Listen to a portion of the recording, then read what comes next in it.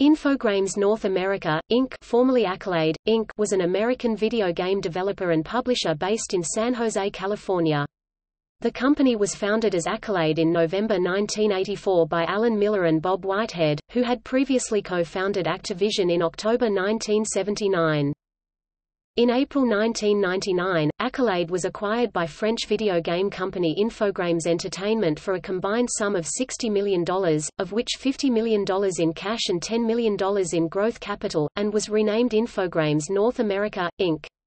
The company chief executive officer, Jim Barnett, was named head of Infogrames Entertainment's American distribution subsidiary.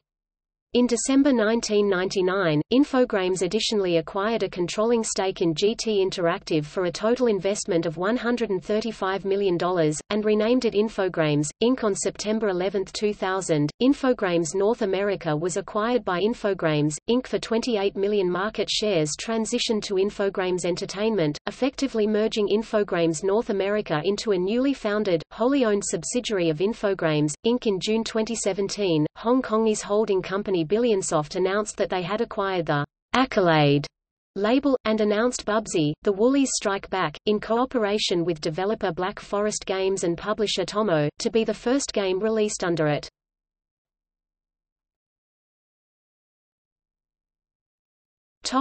History.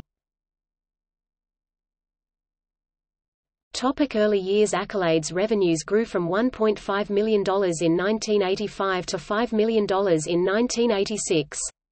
It developed for most 1980s-era home computers, including the Commodore 64, Atari 400 and 800, the Amiga, Apple II and the PC. Some of their first titles include Law of the West, Sci-Fi Trading Company, The Dam Busters, Mean 18 Golf, Test Drive, and Hardball. Test Drive and Hardball went on to become two of Accolade's longest-running franchises. As the popularity of other systems waned, Accolade focused on PC and console development, including the Nintendo Entertainment System, Sega Genesis, Super NES and PlayStation. All of Accolade's initial titles were developed in-house. But being a publisher as well as a developer, Accolade began to publish titles produced by other developers as well. By the mid-1990s, most of Accolade's game development was done by third-party developers. In October 1991, Accolade was served with a lawsuit regarding copyright infringement, that eventually led to the concept of reverse engineering for interoperability purposes. Sega wanted to keep a hold on their consoles, and wanted all its games exclusive to Sega.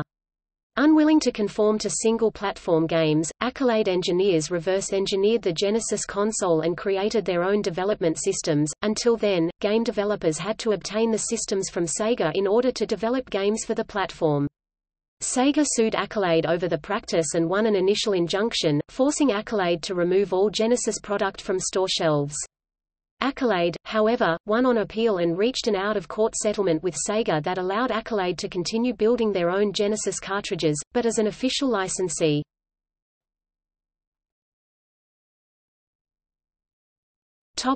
Demise. The company had marginal successes during the early 1990s. Bubsy for the Genesis and Super NES sold well and was the company's best-selling game until Test Drive 4 came out in 1997.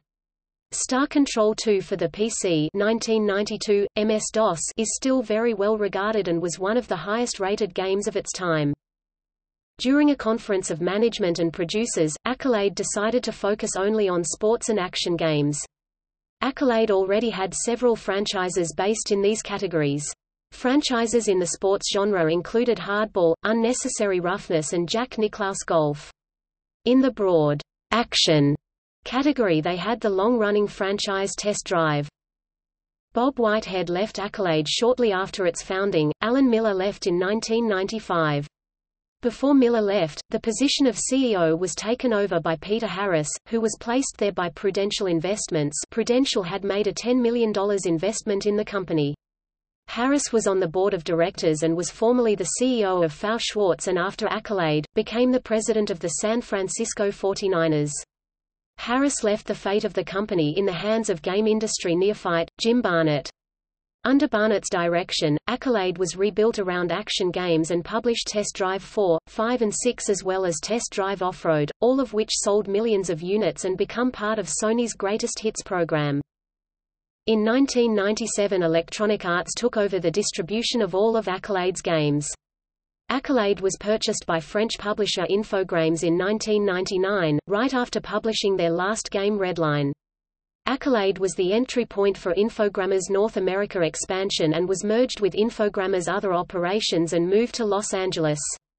In 2013 Accolade's assets were purchased by Tomo except for the Test Drive franchise, which is currently owned by Bigben Interactive.